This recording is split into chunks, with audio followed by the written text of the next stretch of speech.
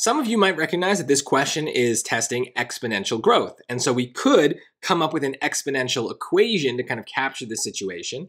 But I wouldn't do that mostly because, anytime we get into algebra, we have a higher chance of making a mistake. Maybe we interpret something wrong. Maybe we set up our equation wrong. And especially here because it's not a nice rate that they're giving us, right? It doubles every 3 hours. It's a little bit more complicated than just saying it doubles every hour. So I would just do this manually. It doesn't take really that long, right? So kind of make a chart, right? So how many hours have gone by and how many bacteria do we have? So after 0 hours, we have 300,000, right? This is a y-intercept. This is a starting point. We need to be able to pull those things out of an equation, or out of a story, I should say. Then if it doubles every 3 hours, let's have 3 hours pass, right? What happens now, even without a calculator, I know it's going to be 600,000. After another 3 hours, so going to 6, it's going to double again. So you might use a calculator here, but it's 1.2 million here. So 1,200,000. Then after 9 hours, it's going to double again. So 2,400,000.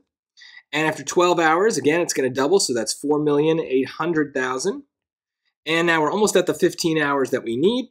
So 15 hours is going to double one more time, and that's 9,600,000. But you probably knew that because we were already past all of the other answer choices. So that gets us D. And like I said, you could have used a calculator here. If you're smart, you'll kind of do it in a way where you maybe drop the zeros so that you're a little bit easier to see what numbers you've got. But I think that this is just the safest way to go. Literally, you're just multiplying something by 2 a bunch of times. So everyone can do that. Don't let yourself get intimidated when you get into something that you know that in the algebra world is more advanced, right? Exponentials are more advanced than something like lines or parabolas, but we don't even need to go down that route because they just tell you what to do. Let arithmetic do it for you. It's much easier, and these just makes us much more confident in our answers.